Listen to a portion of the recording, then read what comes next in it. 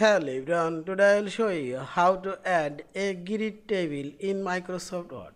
Firstly, you have to add a normal table, then you can make it grid table.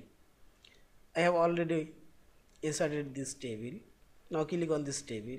Now select this design option and select more table option. Here you will find this many grid table option. I will insert this one. See this. A table already converted to grid table. I can add more grid table. Yeah. If you want to add belong grid table, firstly you have to insert a table. Now select design option. Now you can add this grid table. Yeah. In this way you can add multiple or more grid table as you want. Yeah. Thank you for watching. Please subscribe, like, share and comments.